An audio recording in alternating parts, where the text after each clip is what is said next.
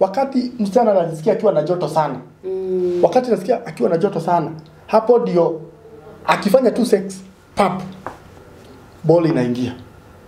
Ni vizuri anajua kwamba wanasema kama maumivu yakizidi sana muone daktari. Mimi nitasema hapa, joto ikizidi oga na maji baridi. Kwa sababu that is why we have watoto ambao hawana baba. Ukiulizwa unasikia tu baba ako wapi? Baba alikanyagwa na lori. Hatutaki kufikia hapo because of unplanned sex. Ni vizuri kujua kwamba sex is ordained by God na sex is only for married people. Ni muhimu kuelewa hivyo. Na hakuna mtu shaisikia amekufa kwa sababu ya kukua na dry spell. No one has ever died. Ati umekaa hivi ukasikia unabanwa ukafaint kwa sababu ya joto kuwa nyingi.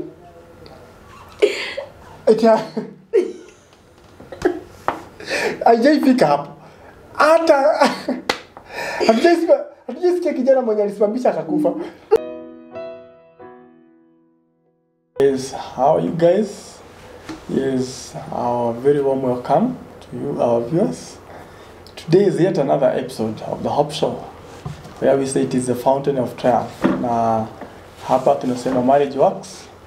Na marriage is never a scam. And I hope that you are going to be blessed by today's episode. We are going to introduce the topic shortly. And as usual, I'm glad to host and to have my colleagues. From my right, kuna Mr. Gideon. On my left, kuna the only madam. Kwa show. So karibuni sana guys, you are most welcome. They say ladies first. Na tutaenda kinyume na hiyo. So Mary, karibu sana kwa show. Thank you so much. Hello our viewers. Tunafurahi sana for you creating your time to watch, because kama ingekuwa nyinyi hatungekuwa hapa by the way, but we are here because of you. We really appreciate your time. We don't take it for granted. Kindly continue to subscribe and like. Today we are going to discuss a very critical issue that affects the entire community, not only the married couples, but hata wale wenye wako single. I hope you are going to learn something from there. Yeah. Welcome. Yeah. Asante sana siku ya leo. Majina naitwa Gideon. Na asante sana Simon sababu ya nafasi hii na ili tukaweze kuongea na our viewers mambo kadhaa na ili tujue venye tutajengana katika maisha haya. Yes. Asanteni sana. So, thank you very much guys. Welcome kwa platform. Tuweze discuss yet another critical issue. And I hope ya kwamba this one is affecting every person in the community. And I hope ya kwamba if we adhere to some of the advice we are going to give and much more ambayo iko huko nje, it will really be a benefit. So we are proudly sponsored by Hope Media, and you guys know big up sana. Thank you for continuing supporting us to make sure that we are reaching more and more. So we still appeal to you, continue subscribing to the channel. You can share, leave a comment, and tutabarikiwa sisi zote pamoja. So today's show guys ni kwamba you want to know. Tumeongea mambo mengi. Leo tunataka kuhusia a very sensitive issue ambao inaguza kila mtu katika society. Nayo ni sex. You see, hizi sio enzi za kitambo ambao watu walikuwa na shy off, wazazi wana shy off kuongea mambo ya ngono, ni kama ni tabu. Ni kama ni tabu. So we want these things that watoto wenye wanazaliwa saa hizi. You cannot convince a child pale ati siku hizi watoto wananunuliwa hospitali. Bado tumefika, it is not so. Yeah. So wanajua, because unaona ameona mtoto ameona mama tubo yake imeanza kuwa kubwa pole ako like what's up? So we don't have to hide our face on the sand. In the sand lazima tukubali ku speak up, because these things hata tusipoziongea zimejaa in the society. Yeah. So today we want to know what kind of sex must you not have?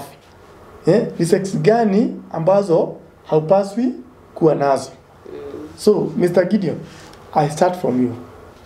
Yeah. What kind of sex ambazo hufai kuwa nazo ama kuzifanya? Okay.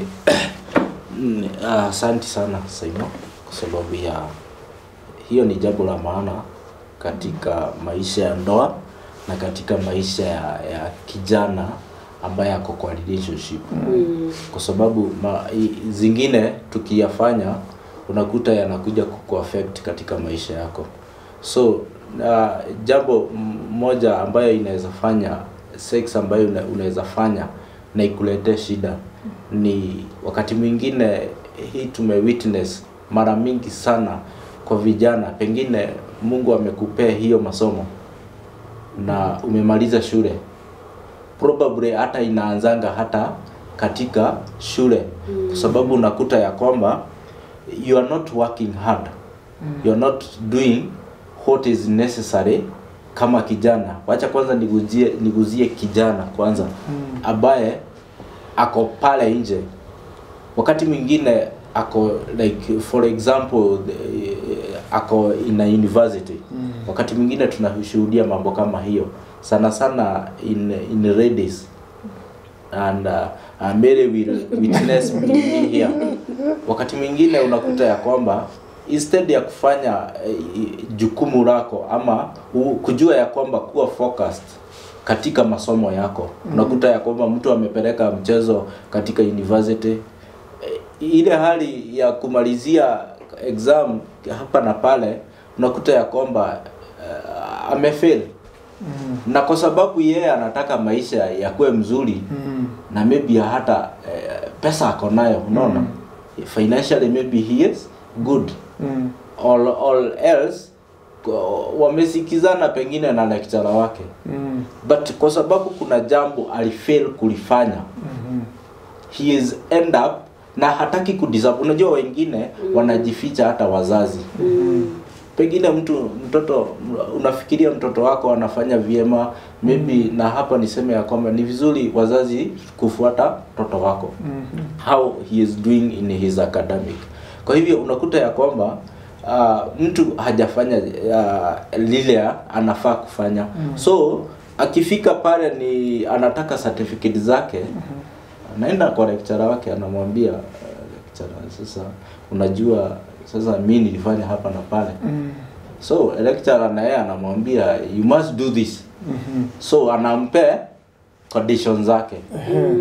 So wakati imefika pahali unakuta ya kwamba hata hauna otherwise, na unajikuta umeingia kwa shida ambayo kutoka itakuwa gumu. Na hiyo hali unakuta ya kwamba you have end up having sex with someone because of your academic goals.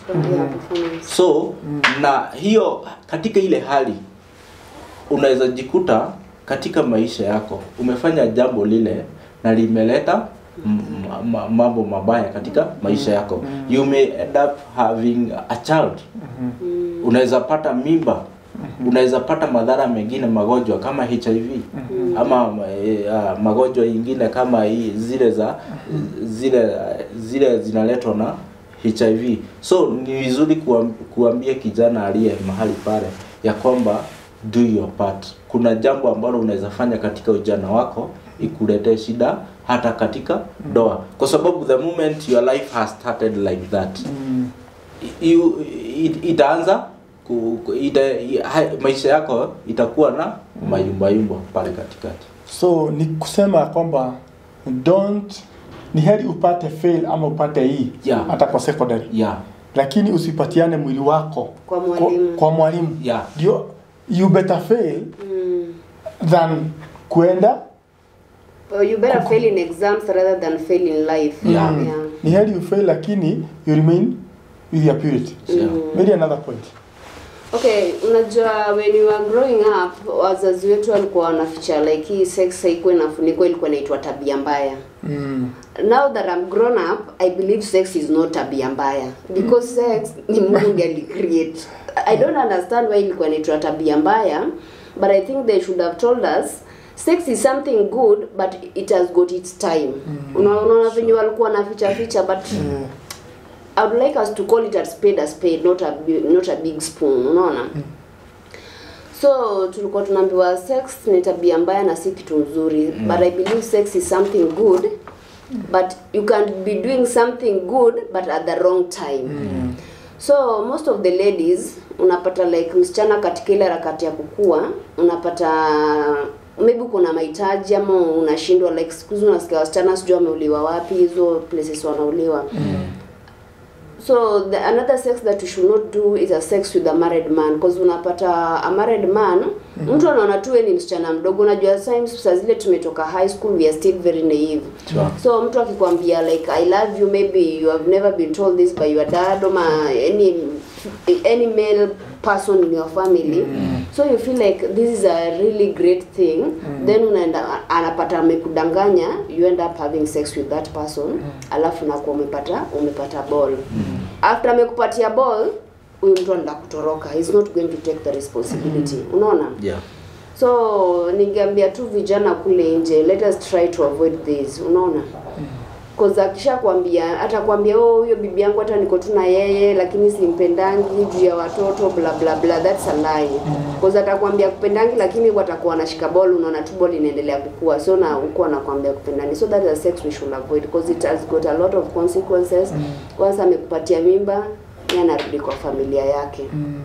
Yes, and I also advised men, unajua tu uko na bibi na kama unafurahishwa na huyu wa uniform, shonia bibi yako uniform venye wanasemanga. Don't ruin wasichana wadogo maisha yao. Ama pia this also applies, unapata is a married man lakini bado pia wewe pia ni a married woman to another person lakini you end up having sex with that person. So once they are married, we linda ndoa yako. Kama we ni msichana chunga, na we mwanaume pia uko na akili umekoma, maybe this is a very naive girl, aielewi mapenzi ni nini. Let us as a society to protect our watu wote. Wewe kama mwanaume protect huyu mtoto, umchukue kama sister yako, but being that unamuona ni naive, unajaribu kumkoroga akili because itafika age mtoto atakuja kugura realize that I wish there was someone angeni advice hivi singefanya. And I believe there is someone maybe watching me. Kama uko na that situation right now, maybe you may fall in love na yeye. Just go back to factory setting. Hakunanga kitu mtu azirekebisha. Very true. Another point kitu. Sex ingine unafaa kuavoid katika maisha ya ndoa ama kijana ambaye hajaingia kwa ndoa ni about sana sana vijana wanaita girlfriend, so girlfriend or boyfriend. So ni vizuri tujue ya kwamba God when God gave us the dominion, that dominion, the purpose of sex was for just in marriage. But wakati mwingine unakuta ya kwamba enzi ambazo tuko kuna vijana wanaleta mambo ya lazima niende road test. Lakini ni vizuri kujua ya kwamba we are in a biblical way. God amekataa na mambo na fornication, sex before marriage. So ni vizuri vijana wajue hiyo ya road test si upendo wa Mungu. So you should avoid faithful, remain faithful to God, to your spouse, to your friend. Na kwa sababu kuna mambo inakujanga katika ndoa mkifanya ile tendo. Na moja ni wakati mwingine kuna unakuta if you do that, when you get into marriage you will be living a life of comparison. Yeah? So unakuta ya kwamba when you get into that marriage, ukiamua sasa ninataka kuna yule umeoa na pengine ulikuwa umetembea, umeenda na huyu, umeenda na fulani, so utalive, ndoa yako itakuwa na shida. So you will end up living when you are mkiwa katika hiyo tendo, utakuwa na ile nini ya compare with your partner. Yeah. I think Simon unaweza ongezea kitu hapo. I think road test tuachie gari. Road test tuachie gari kwa barabara. Yeah. When we talk about sex, hii ni kitu ambacho tunaongea kuhusu, it should be for the married people only. Yeah. So hapa ni kwamba as my friend amesema hapa ni kwamba when you do sex before marriage, what happens ni kwamba unafanya na several people. Right? Na kuna mahali utafeel huyu test yake iko hivi, kuna mwingine utasikia ni watermelon, unasikia ni ndimu, mwingine utasikia sijui ni nini, unaona? Mwingine sijui ni thorn melon. So unapata ya kwamba when you get into marriage kuna mahali ulifikishwa na mtu fulani ama kuna mahali ulifikisha mtu ukasikia umefika. So when you now decide this is my partner mwenye nataka kuishi na yeye, huyu mtu kuna mahali kabisa aye ndiye anafika. So utaishi kutafutanga, nisikianga Wanjiro, sijui nikasikia Atieno, baadaye kile sijui nikasikia nani. So utakuwa unatafuta Atieno kwa Wambui. Ambapo it will be very hard. Na madhara yake ni kwamba utapata huyo mtu kutakuwa na infidelity in marriage. Kwa sababu ataishi kutafuta taste fulani ya mtu ambaye alisikia. And another hard ni kwamba unapata these two people, kuna mtu wakati wali have that sex before marriage, hiyo fornication, sio wote walisikizana. Kuna mtu tu mwenye alitoka na hiyo idea akafinyilia mwingine akasema just for the sake of ninampenda huyu, let me just give in. So what happens ni kwamba kuna mtu ataruse trust ya yule mwingine, especially yule mwenye alikubali tu just because huyu mwingine ametaka. Ataishi kusema this person sio mtu right. As pia alijana na wewe before marriage, that's same way anaweza pia patana na msichana mwingine ama kijana mwingine huko nje wafanye the same. So mtu akichelewa ama aseme ameenda mahali kwa hoteli ama ako nje kidogo, unakumbuka hivyo tu ndio alifanya wakati tulikuwa naye. So ni nini inamzuia asifanye hivyo na mtu mwingine? Kwa sababu pia wakati wako amemuoa. So mnaishi na life of comparison, kutafutanga mahali ulifikishwa, na pia kuna kuwa na mistrust. Every time unapatanga one partner akona a lot of insecurities. Not because of anything else, but because sababu kuna tunda walikula lenye alikufali kuliwa wakati huo. Mary, what do you think else the sex ingine gani tunafaa kuachana nayo ama kujizuia? Kuna hii sex like unapata, and this is mostly happen hapa tu kwa employment industry. Unapata like your boss ule ni either supervisor, it's a manager. Unapata na kuambia kama unataka like there's a documentary nilikuwa na watch, unapata wasi wanapewa kazi ngumu. So anakuambia kama unataka kutoka ile department yenye ni ngumu kuche kwa hii nyingine, you must have sex with that person. You see? Yes. Ama unapata boss, ama umeenda kutafuta kazi, wanakuambia kazi iko lakini lazima tunane kimwili. Ama unapata wakati mwingine watu wanafutishwa kazi, so wanakuambia enye kazi yako ni nzuri lakini kama unataka tu maintain kazi na wewe lazima ugive in. You see? So mimi usema ni Mungu ndio ufungua njia na kuna zile njia Mungu pia ufunga. So the best thing you can do, ambia boss kama ni lazima hiyo kazi yako ndio nilishe, acha ikae. Unaona? Because maybe let's say like you are a married person, you are either a man or a woman. Hizi vitu hazifanyiki kwa wanawake peke yake. Unapata even a man ameemployiwa na unapata boss wake ni mwanamke anamlazimisha kulala na yeye. You see? You as a man utakuwa tuseme mostly kama ni man anaangalia maybe familia yake huko nyuma nini ana give in, unapata like mentally utakuwa disturbed. Unaona? Yes. Na hata kama ni wewe ni msichana uka give in, kuna ile dignity yako itakuwa lowered. You can imagine huyu ni boss wako, si like your partner, utakuwa lowered. And it's not only for the married couples. Happen hadi kwa like hata wewe ni msichana maybe umetoka uni ama you are in a high school ama nini ama maisha imekulemea, then all of a sudden ukapata kazi, you see? So unaambiwa lazima you have sex with me ndio tupate hii kazi. What I can advise my youth school age and even the married couples, Mungu ndio ufungua njia. Ambia tu mtu hiyo iwezekane. Acha don't have sex with your boss because it lower dignity yako. Hakuna kitu mtu hakuna kitu haizi kuambia. He or she can tell you any rubbish. Anaweza kukata mshahara. Ndio?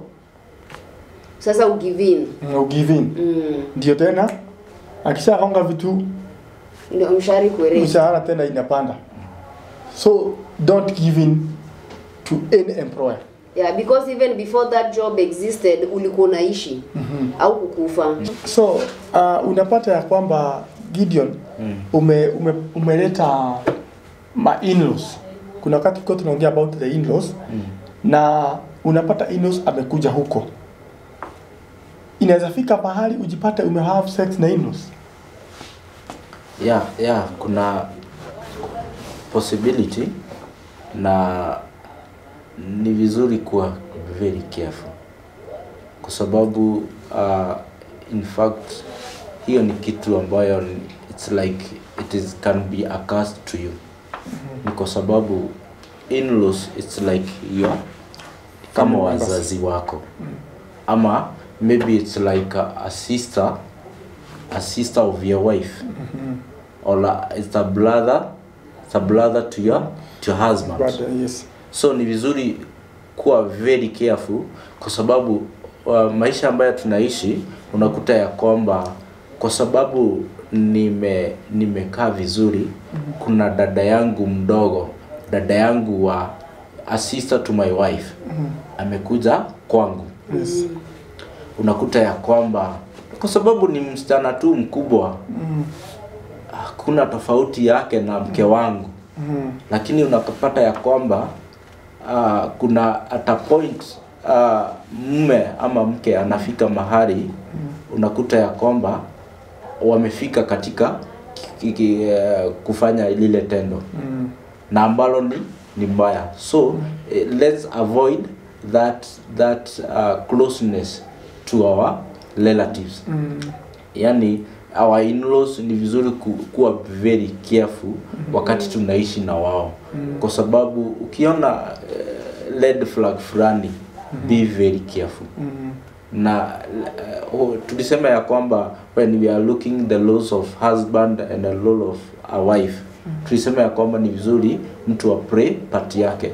Kwa hivyo ni vizuri unakuta ya kwamba hata pengine hamna house help, unakuta ya kwamba wakati mwingine hata unaachia majukumu huyo sister yako, maybe wife yako akienda kazi, kuna majukumu anaachia huyo msichana sister yake.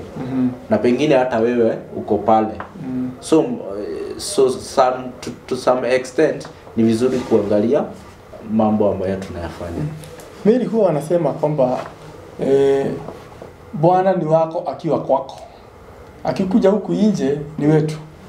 Ama mke ni wako ukiwa na yeye. Akishatoka huku ni wetu sisi zote. Wanasema kwamba pia hakuna jogoo ya kuku moja. What do they mean? Do they give a platform ya kufanya sex na anybody? Okay, that's a very stupid notion. Kwa sababu kama ni wewe mwenye uko na ile like you want this marriage to work, hiyo ni kitu kama wewe ni mwanamke ako na hekima ama mwanaume ako na hekima, kuna vitu hazifai kutoka kwa mdomo yako. Because the moment nitasema mwanaume ni wangu akiwa kwangu na akitoka nje umemwachilia, already umejua that umeonge kuna power release, because wanasemanga tongue has got power. Like you don't care, hiyo ni yani he or she can have sex with anyone, you see. But ukiwa na hekima na kuna kitu nataka, because hakuna venye nitakuwa naombea ndoa yangu ndoa isimame eti nasema huyo ni wangu akiwa kwangu anaweza fanya venye nataka. Lakini unapata kwamba hata hasa anaweza kuwa sio partner, ni watu sasa na nje. Sasa this is your husband, lakini watu huko nje nasema kwamba mume ni wako akiwa kwako, lakini akitoka huku ni wetu sisi zote. Sasa hiyo hata akisema hivyo, but since I love my partner, yo word hizi toka kwa mdomo yangu, unaona? Because I've released the power, so like anaweza fanya venye anataka, unaona? Like hata ukikuja ukiripotiwa tio nimeona baba nani mama nani anafanya kitu fulani, unasema anaweza fanya venye anataka. Done to you, you also share to other people. This is a notion yenye kama uko na hekima na unataka kuingia kwa ndoa, unataka ndoa yako ifanye kazi na imudu yani kwa milele until death do us apart. There are things that you should avoid kuongea. Because nikisema marriage is a scam, once ushaisema it's a scam, it won't work for you. Kuna venye church venye kwa church venye sisi tufundishwa wanasemanga what you don't value can't honor, what you don't honor or what you don't value can't honor you, unaona. Hakuna kitu utaona dhamana yake na uonangi umuhimu wao, yani azine haikupendezi. So since I love my partner, nitapreta nikiona kama ni ule mwenye nenda hivi but I love to pray for it because ni kitu nataka. Because mtu kama mimi nikitaka naitaka. Before I give up nianze kusema hizo is kama na nini naitaka na lazima nitajua. So let us just choose wisdom. Kuna zile wadu zisitoke. Hata watu wengine wakizisema usiziseme. So usijaribu wanasema ya kwamba sharing is caring. Na hapo nje unapata kuna neighbor tu. Na maybe hana bwana ama bwana ako mbali. Na kuna dry spell ya miezi kadhaa. Don't you think sharing is caring? Okay, ni vizuri tusifuate misemo ingine ambayo itakuja kuvunja ndoa yako ama itakuja kuvunja ndoa ya mtu mwingine. So even when we look at the biblical perspective,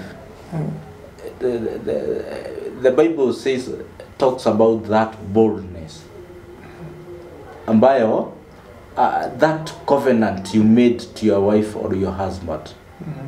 I think it's in the book of Malachi. There too.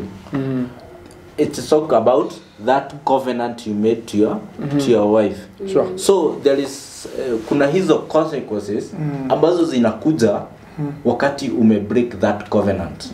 Na vizuri ambayo wanatutazama wajue whether ulifanya harusi ya kanisa ama ulifanya tu ile ya kamwiste na mkaanza kukaa. The more mliingia pamoja wakati yani hata ulikuja ukamwambia mimi nakupenda, that is a covenant. You alter. Dada yangu ameongea mambo the tongue, maneno yetu. Unajua maneno yetu wakati mwingine inakufunga. Na ni vizuri kujua ya kwamba tongue has power. So the moment you alter ati mimi nakupenda, then you break that covenant. Unajua hata mbele za Mungu umekosea huyo mtu. So ni vizuri kujua ya kwamba unaposema ati ya kwamba ati jirani yangu ati hana bwana kwa sababu hana bwana, na tuseme hata maybe wife yangu ameenda ushago kidogo ama ameenda kazi mahali, unaenda ati kuokolea. Ni vizuri kujua ya kwamba you are destroying someone life, kwa sababu katika hiyo hali ya kuokolea kunaweza kuja kamgeni. Sure, si ndio? Na the moment maybe kuna wakati itafika hiyo mambo ijulikane.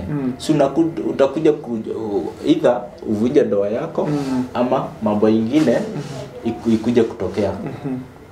Utajiletea shida ingine. So it's good to avoid kitu ya dakika kidogo unaharibu maisha yako ama unaharibu ndoa ya mtu mwingine. So tuachilie watu wakauke. No, ndio ifike like wewe sasa umeona jirani yako bibi yake hayuko ama mke hayuko, ndio uanze kuambia kuna dress. But unajua pia kuna venye mmepelekea mazoea yenyu kaenda sana. Maybe unamwangalia. Unajua acha nikwambie sasa hizi tu assume mimi ni jirani yako, nyumba yangu iko hapa, wewe yako iko hapa. Utaniangalia tu hivi nione niko na dress. But what if kama tumeamwanga okay bwanangu ako mbali ama bibi yangu ako mbali, kuna place hiyo ndio kukutana tunamalizaje? Tutajuaje mimi niko na dress bill na ijaandikwa kwa forehead? Kuna ile mazoeano mmeongea mkazoeana sana, zile vitu mnaongea mkapita mipaka. I think we should limit our relationship. Yes. Unajua tukishaanza like sasa tuzoeane na wewe tumeanza kuongea mambo ya sex, sijui bibi yangu anakuanga hivi hadi nikikuona naona ni kama unaweza kaa hivi. You see? So tukishafika hapo tunaanza kuongea, it's so much easier sisi kuingiliana hapo. Nikikuangalia naona tu like kama so kuna zile vitu tunafaa kulimit. Wanasema ya kwamba tusinyimane. Sasa nataka kuniambia na watu wanakuwa tu Bible ya kwamba usinyime mwenzako. Sasa what about that? Unajua tunatumianga wakati mwingine Bible just to favor us, unaona? Wanasema marriage just for the two of us. So ukianza watu wasinyimane, saa zile mume wake ako huko mbali ama anaweza kuwa ni mjane but si yangu mjane. Bible inamruhusu kwenda kuoa ama kuoleka, you see? Na wewe pia ukitaka kusema kuna dry spell, don't you know that hata kuna wale wako married na wanakuanga dry spell kwa hii nyumba yao? You see? Yes. So wewe ukianza kutatua hizi dry spell za watu wako nje, na maybe hata you are not in a position kulia watu unaenda kuzaa huko nje, ukianza unajua kuna zile vitu wanaangalia usinyimane. Hii ni dry spell na yeye na bibi yake na yeye mwenyewe anafaa kuomba Mungu ampatie self control. Si like wewe ni ng'ombe ama wewe ni dogi, you can't control yourself penye umejisikia tu unaenda. Unaona? Yule husband, being that husband akombali ama wife, kuna venye still you can communicate, you can sex chat, you see? Na still bado mnaweza kuavoid hizi vitu zote. Kuna video calls siku hizi huwezi sema like huwezi, unaona? So ukaanza kuniambia majirani, will you serve all these jiranis? And another thing kitu nimekuja kujua, sex is so spiritual. So you imagine umebeba hizi majirani zote na mashetani zao kila mtu na yake. You see? Takufuata. Another thing, kama wewe ni mwanaume, unajua tu wanawake maybe kuna wale maybe wako tu hapa kwa idol an empty mind is a devil workshop. Ataanza kuambia bibi, wewe unaniambianga nini na hii ni chokore na fagianga kila kitu. You see, umedunisha bibi yako na wewe pia mwenyewe umejidunisha. Unaona kuna venye atakuheshimu ama hata atakuangalia kama ushalala na bibi yako anasema mimi nini, hata hakuna kazi anafanya, ni mimi ndo na service bibi yake. You see? So mimi tunasema kuna zile jokes we limit our joke, msiende sana mkaingie kwanza kuongelea zile vitu kimwili, just limit. Ukiona mtu anaenda sana, kitambo nilikuwa naona kama ni mzee baba kwa nyumba alikuwa na room yake huko na akona kiti yake, na kulikuwa na heshima fulani ambayo ilikuwa kati ya baba na wasichana, si ndio? So hata kama kuna upendo unapata kuna hiyo restriction. I happened to walk somewhere na nikapata kijana, ni actually alikuwa msichana na babake, but vile msichana mkubwa tu, vile msichana anapapaswa na babake huku makalio, anamguza huku mapaja. I was like kuna uwezekano ya kwamba watu wanaweza lala na watoto wao, wazazi ama brothers and sisters. Okay, that's happen, ni kitu iko kwa familia na kwa ndoa.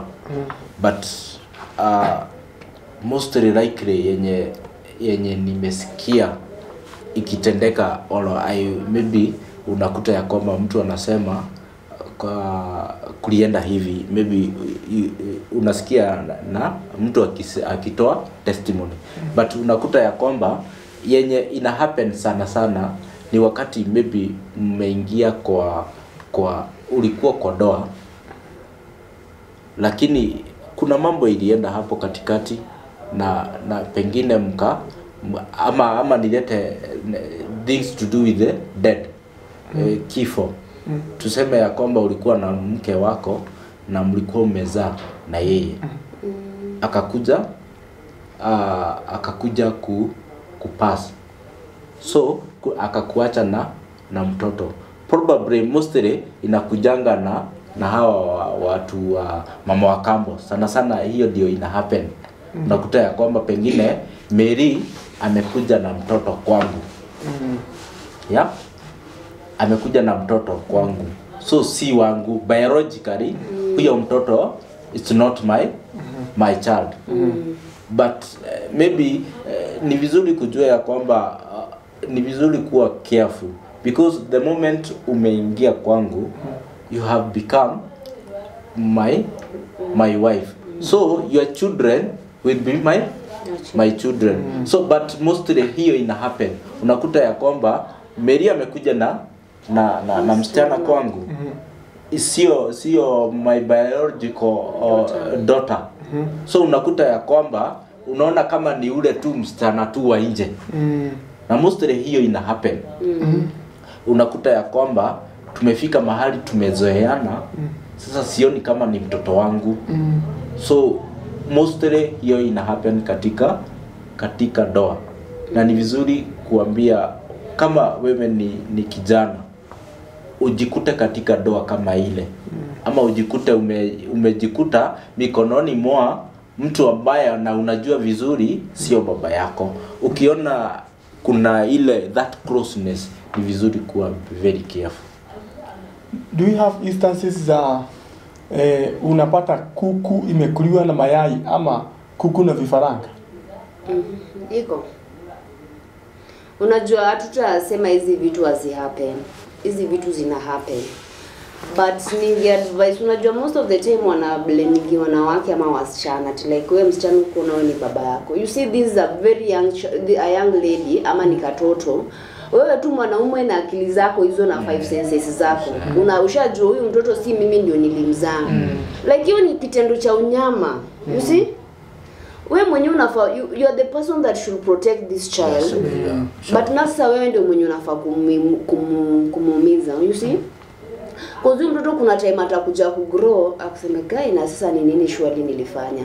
But wewe ulikuwa na senses zako, wewe ni mtu amemachua. So I think kuna sasa hata kama mama kule nyumbani ukiona kuna zile closeness, unajua kuna baba wengine sijui ni nini wasumbuanga, lakini yani akiona tu skirt, yani as long as yeye atapita tu na kila kitu. You see? So wazazi pia hata azma tunasema hizi sex tunakuavoid, pia wale wanaume wanaendanga kufanya hizi vitu, watafadhalini jamaneni mwache hizi vitu. Unajua tu hata kama huko mzaa huyu ni mtoto wako. Unaona? Hakuna venye utakula kuku na hiyo pamoja na kifaranga. Hata kuku mwenyewe tunaonanga mashosho huko home. Kuku ametaga mayai, ametaga akazinini, sasa kuku zimekuwa. The moment ule jogoo anakuwa mkubwa anaanza kurukia mama yake, utolewa. If kama kuku anaweza tolewa, sembuse binadamu. You see? Si labda ni njaa. Say macha jokes. Wenda huyo mtu akoja na sasa ameona the only way ni kushika. Tumesikia hata instances. Bibi yake ameenda wapi? Hata tumesikia instances. Tumesikia instances za mtu anakula mbuzi, mwingine anarukia kuku. Unashindwa kuku inaletwa wapi karibu. But these things are happening. Ama they are happening, but those ukiziangalia, don't just look at them with a physical eye. Those are spiritual things. You can imagine wewe Simon akili zako timamu sasa na kupata umechukua kuku, like seriously. It's not something like ya kawaida. Yeah. Lazima iko imeletwa na jambo fulani. Ikitendeka, that's something so spiritual. Yeah. Na it's very watu wakuwe very careful. Kwa sababu si jambo mzuri. Yeah. We cannot hide our face in the society, tuseme ya kwamba ati sex sasa in the society, the current society we are living in, ya kwamba imebaki tu ni ya husband and wife ama male and female, isn't it? Tunaona watu wanaoana wake kwa wake na waume kwa waume. Kwanza hiyo ya wake kwa wake ina happen namna gani? I've never tried it before. Kiduliza hata mimi natamani kuona hiyo kitu umenyofanyika, cause I don't know. Sijui. Yaani sielewi. Hata mimi ningetamani kuona venye ufanyika, but siwezi tamani, lakini si mzuri. You see? Yes. But ni vitu ufanyika. Hapo ndio unapata watu wanakuwa mtu anaenda hapa na marry the same sex. Yes. And these are things we should avoid, because if you read the Bible, unaona hizi vitu zinafanyika saizi hapa at this current generation. Yes. This thing happened even before, kwa sababu unapata Sodoma na Gomora. Na ukiangalia vizuri Sodoma na Gomora ilikuja kumalizwa kwa sababu za hizi vitu. In as much as tuna assume vitu zingine that we are in a digital world, si hizi vitu vijana tunafanya, like nikiongea na kijana mwenye huko nje anafanya hizi vitu, it's not like they've never happened. Hizi vitu zili happen hata zile enzi za our forefather wa Abraham, unaona? So before ufanye kitu pia uangalie, ujaribu kusoma Biblia. Kuna hata hizi Biblia they are not just stories, these are things that happen. Unajaribu kulinganisha, wewe mwenyewe una renew your generation. So ningependa ku advise kijana mwenye huko nje, anafanya hizi vitu, you can still rectify your life. Mungu ni mtu mwaminifu na ni mwema sana. Ukimrejelea ukamwambia, unajua kuna saa zingine we can do things out of pressure, unaona? Like mimi naweza ngataka kuexperience kitu inakuangaje. Si eti anataka ni ile tu like ile pia pressure ama ile kwa inaitwanga curiosity. Unataka kuexperience. Before experience kitu ujulize madhara yake iko wapi. But kama ushaifanya hii kitu, our God is so faithful. Ambia tu Mungu nisamee na urejelee katika njia. Usikuje ukajihukumu, but it's not something good. Gideon, tukimalizia unaweza sema nini? Naweza sema jambo lingine ambalo lina happen sana katika familia, na hii niseme ya kwamba it's kind of a failure to our parents na society pia. Kwa sababu unakuta ya kwamba mostly ina happen, unakuta umeoa kazini yako bila kujua. Na pengine hata si kupenda kwako. Juu hiyo naweza sema ni failure ya society ama familia. Unakuta ya kwamba watu wamekuwa busy, so much busy such that hakuna ile kukutana, such that I can know Mary, you are my cousin. Yes. So unakuta ya kwamba mostly unaweza pata ya kwamba umeoa kazini yako. Na unajua ile mvuto unaweza fikiria ni upendo, lakini ni damu inavutana. So ni vizuri tuambie society na familia zetu, ni vizuri tutenge time kwa sababu ya our generation. Juu unaweza kuta ya kwamba umeoa kazini yako ama so mostly ina happen kwa cousins, kwa sababu brother huwezi ama sister yako. Na jambo lingine kwa hiyo unaweza kuta pia ni vizuri kuwa hata kama tuliguzia hapo nyuma, hii unakuta ya kwamba sister ya wife yangu amekuja kwangu. So na pengine hata mostly nime happen to some communities, but I can't say here. Unakuta ya kwamba pengine hata mume ameenda majuu kidogo. So ameacha mke ameenda majuu. Mume ndiye ameachwa. So unakuta ya kwamba katika ile hali wakati ya sister yako kakuja. So bila mke wako kujua na ako nje, sister yako amekuja tena amekuwa mke wako. So ni vizuri kujua when you do that kind of a sex, it will affect your marriage. Sure. Kuna ingine hapa tulikuwa tunasahau, nimekuja kukumbuka.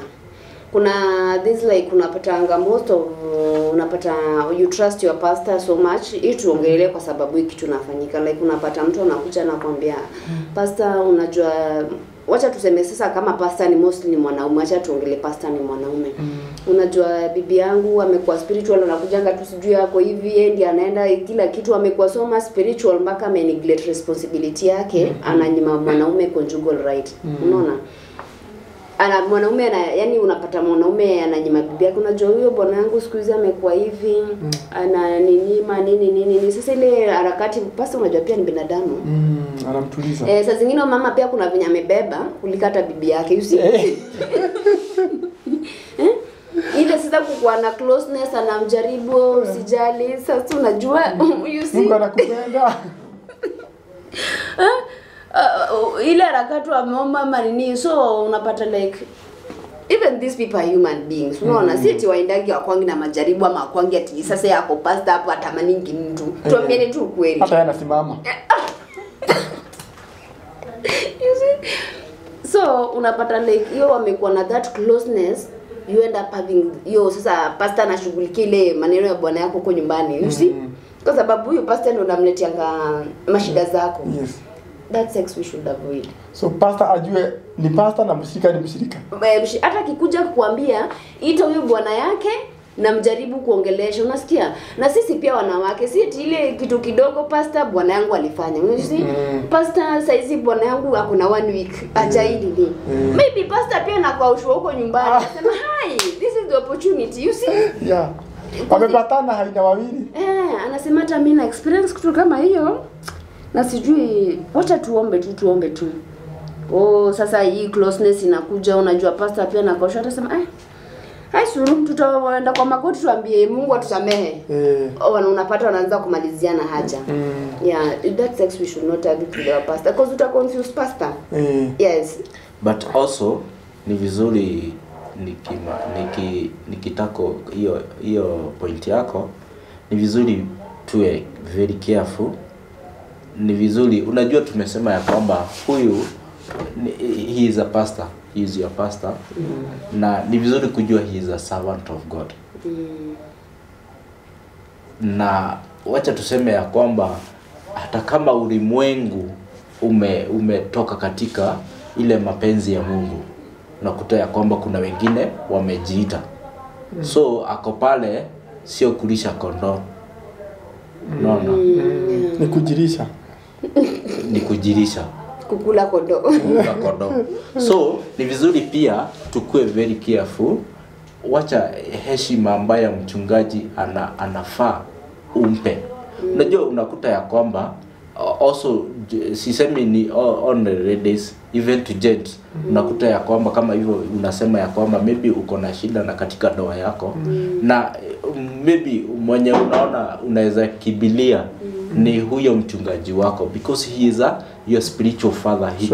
He can guide you on what to do in your marriage. Exactly. Maybe kuna hiyo kuyumba kwa ndoa yako. So unaenda kuseek advice kwa mchungaji wako. When you are going, be very decent, in a decent way. Kwa sababu Saimo huwezi niambia mimi ni binadamu kama wewe, ati unakuja skirt imefika hapo. Even hata kuketi na huku instead ya kufunika inaonekana maziwa iko nje. So ni vizuri to be tukue realistic na tukue careful. Ni vizuri ukue in that respect. Pea mchungaji wako, if you are agent, maybe mchungaji wako ni ready. Ni vizuri hata wewe ukae kimwanaume. Pia mchungaji akubali yeye ni mchungaji wa kuchunga roho za watu. Hakuna vile mchungaji pia anaenda kuombea mama na ako peke yake kwa nyumba. Na ni tu nyumba zingu. Yeah. Hata anaenda tu amepiga mko tu kwa kitanda, mmeanza kuomba hapo. Kuomba kwa kitanda. Sasa unajua ulikuwa umeenda roho safi umeenda. So vizuri pia mchungaji ajue kwamba yeye pia ni mtu. Na akiwa mtu ajue kwamba pia akona hisia ya kwamba mwili wake haujako kwa fridge. Damu bado inapamba. Yeah. So akienda hapo aone nini mapaja hapa, hata sema ati ameona kidole. So ni muhimu sana pia wachungaji wajitahadhari, wajue kwamba wameitwa kuwa wachungaji. What do you have to say tukimalizia? Hii mambo imekuwa ngumu kidogo. So tukimalizia, kwanza naweza sema hivi hapo kwa mchungaji. Tunaweza sema sex is something like your attraction.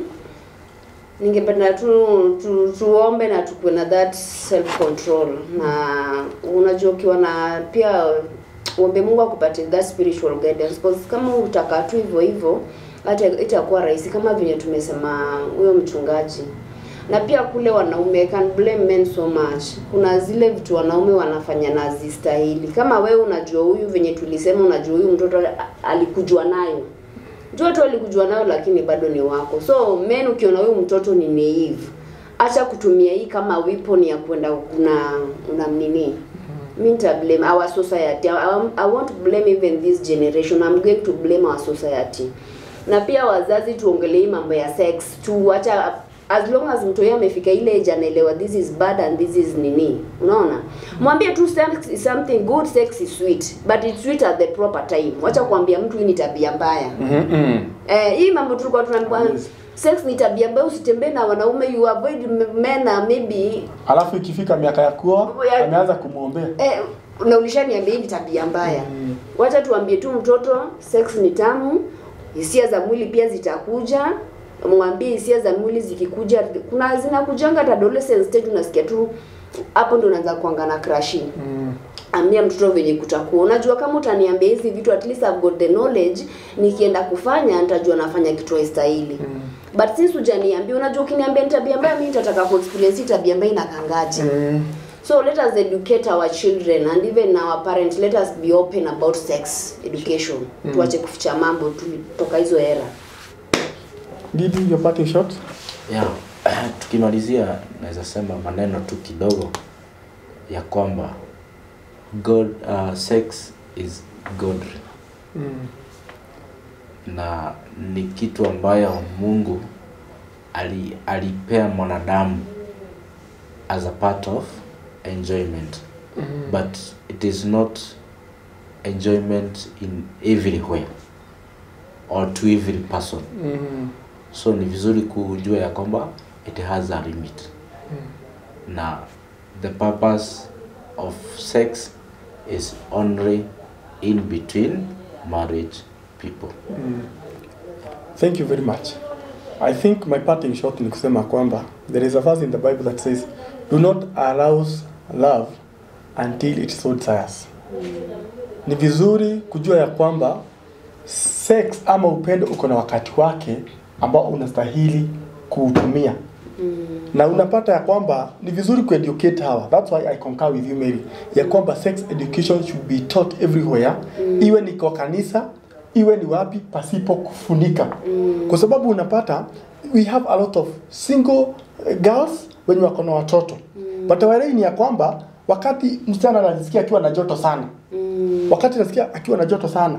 Hapo ndio, akifanya tu sex, pap, ball inaingia. Ni vizuri anajua kwamba wanasema maumivu yakizidi sana muone daktari. Mimi nitasema hapa, joto ikizidi oga na maji baridi. Kwa sababu that is why we have watoto ambao hawana baba. Ukiulizwa unasikia tu baba ako wapi? Baba alikanyagwa na lori. Hatutaki kufikia hapo because of unplanned sex. Ni vizuri kujua kwamba sex is ordained by God na sex is only for married people. Ni muhimu kuelewa hivyo. Na hakuna mtu shaisikia amekufa kwa sababu ya kukua na dry spell. No one has ever died. Ati umekaa hivi ukasikia unabanwa ukafaint kwa sababu ya joto kuwa nyingi.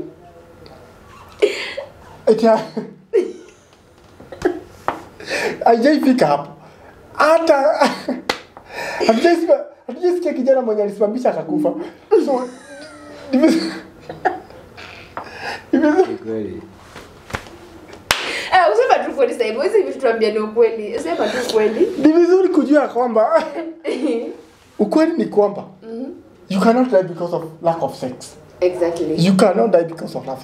Kwa hivyo, let us maintain purity. Kama umejipata hapo, saizi vile tunaongea hivyo ushaingia kwa hiyo sex. Kuna what we call secondary virginity. Just stop at that. You focus with your life until wakati wa marriage. Utaenjoy nini? Ukionjwa hapo ubaki ukiwa dimu. Sasa utakuwa kwa nyumba, hakuna mtu mwenye na husband atosheki na ama paka kitu imejikuja. So Mungu auzima abariki sana.